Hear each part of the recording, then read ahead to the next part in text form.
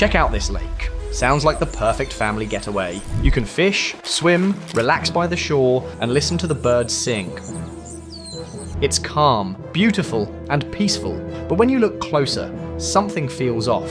The edges look too straight, the slopes too even. Is this really a lake? About 30 years ago, it didn't exist. Neither did the other lakes nearby. This whole area of eastern Germany used to be one of the dirtiest regions in Europe, full of open coal pits, machines, and dust. Germany plans to close all its brown coal mines like this one by 2038. Today, it's green and blue and full of life. So how did Germany flood its coal mines and turn them into lakes? And why?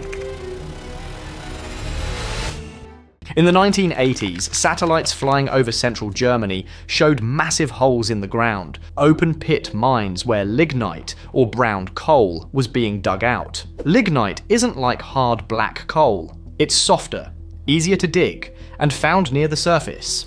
Germany mined it for over 150 years, becoming one of the world's biggest producers. By the late 20th century, machines replaced manual work. The pits grew deeper and wider, tearing up forests, displacing villages, and destroying ecosystems. By the 1990s, things started to change. Some mines closed as new energy sources grew, and environmental awareness increased. Lignite mining didn't vanish completely. Some pits still operate today, but the exhausted mines were too damaged to reuse. They looked like the moon, grey, empty, and toxic.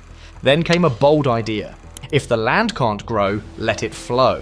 What if they filled the mines with water and turned them into lakes? This idea actually began in East Germany in 1973, when the Senftingenberg mine was intentionally flooded on the advice of landscape planner Otto Rindt. The result, called Senftenberger See, became a local favourite nicknamed Dresden's bathtub. People swam, sailed, and picnicked there. It proved the concept worked.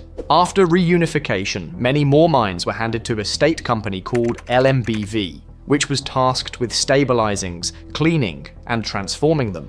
Some others went under the management of the Swedish firm Vattenfall. The goal, make them safe, beautiful, and useful again. But it wasn't cheap.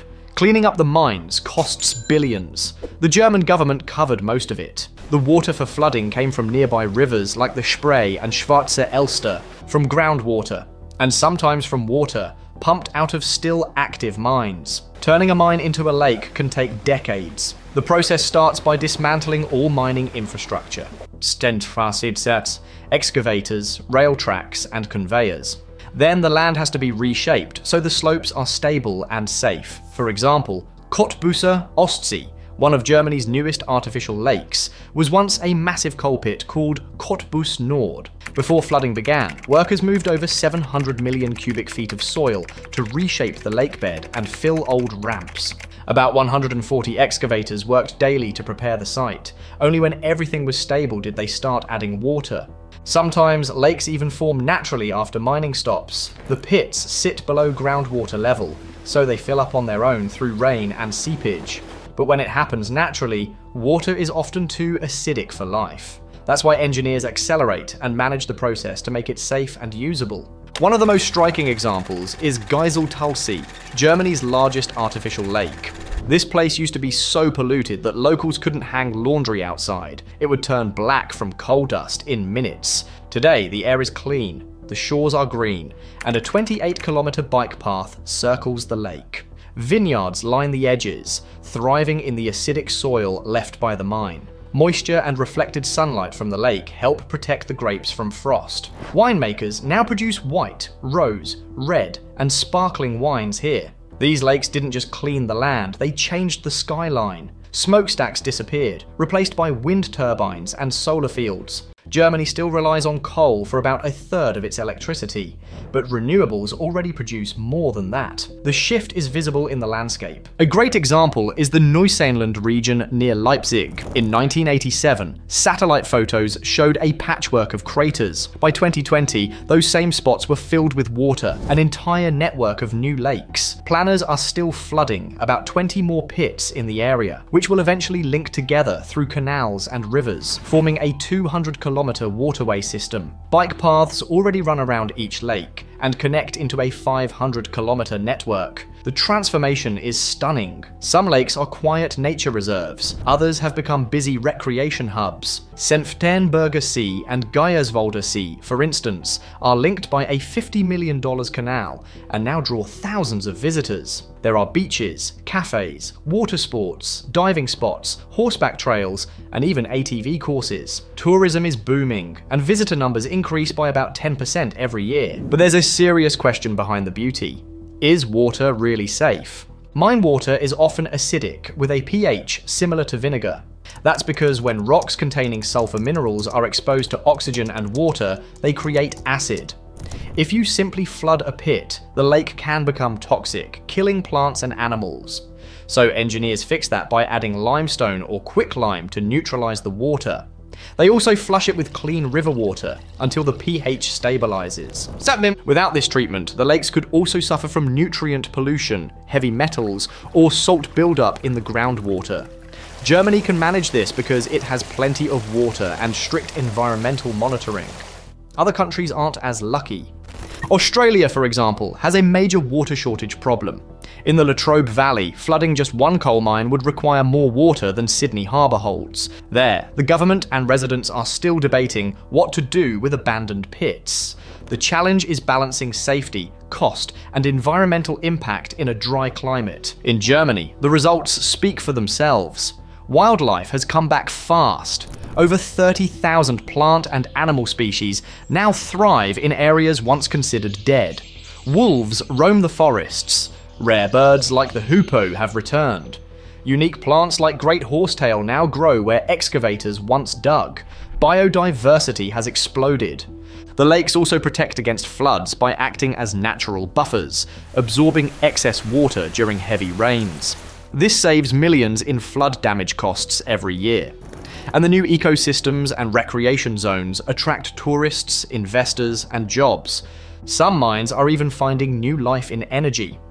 In Cottbuser, a powerful heat pump system is being installed in the lake's water. As you go deeper underground, the temperature rises from about 50 degrees Fahrenheit near the surface to 100 degrees Fahrenheit thousands of feet below. The system will use that warmth to provide up to 40% of the city's heating needs.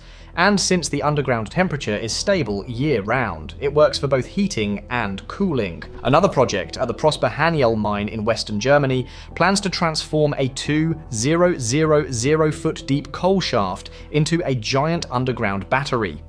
It will act as a pumped storage hydro plant. Water will be pumped up when energy is abundant and released down through turbines when it's needed, storing up to 200 megawatts of renewable energy.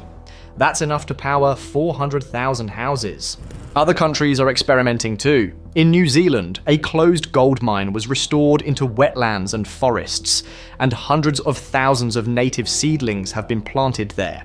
In West Virginia, USA, the Appalachian Botanical Company grows lavender on old coal mines. Lavender doesn't need rich soil or pesticides, and it attracts bees, which help restore biodiversity.